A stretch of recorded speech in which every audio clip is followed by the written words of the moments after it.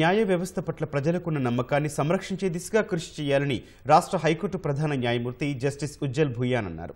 తెలుగు భాషపై తనకు మక్కువ ఉందని, కోర్టులో వాడే భాష స్థానిక ప్రజలకు అర్థమయ్యే రీతిలో ఉంటే న్యాయ వ్యవస్థ ప్రజలకు మరింత చేరువవుతుందని చీఫ్ జస్టిస్ అభిప్రాయపడ్డారు.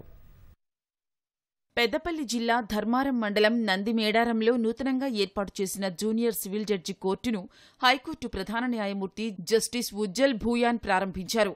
ఆయనతో పాటు ఇతర న్యాయమూర్తులు ఈ కార్యక్రమంలో పాల్గొన్నారు. ఈ సందర్భంగా సుప్రీంకోర్టు న్యాయమూర్తి జస్టిస్ నరసింహ తెలుగు భాషలో న్యాయ కోర్సుల బోధనకు గల ఆవశ్యకతను వివరించారని చీఫ్ జస్టిస్ పేర్కొన్నారు. క్షేత్రస్థాయి న్యాయస్థానాల్లో స్థానిక భాష ఉపయోగించడం ఉత్తమ ఫలితాలు సాధించడంతో పాటు ప్రజలకు నమ్మకం సైతం పెరుగుతుందని తెలిపారు. I am unable to speak in your beloved language. I am trying hard, but it will take some more time. As a student of contemporary jurisprudence, as a student of contemporary politics and administration, I was always aware the powerful narrative of Telugu language.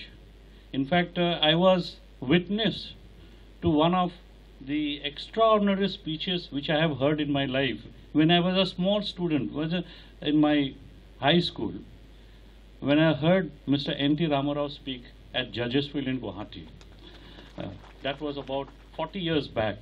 He was speaking in Hindi, but I could see if a person could speak with such passion and such forcefulness in a language which was not his mother tongue, I wondered what would be his impact when he spoke in his native Telugu.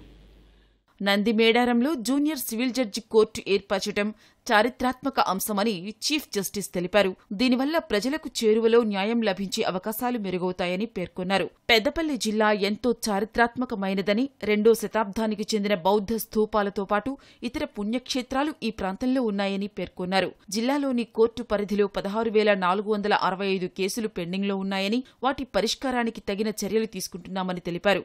సమాజంలోని ప్రతి పౌరునికి, వెనుకబడిన వర్గాల ప్రజలకు సమాంతరంగా న్యాయ సేవలు అందించే విధంగా కోర్టులు పనిచేయాలని చీఫ్ జస్టిస్ పేర్కొన్నారు.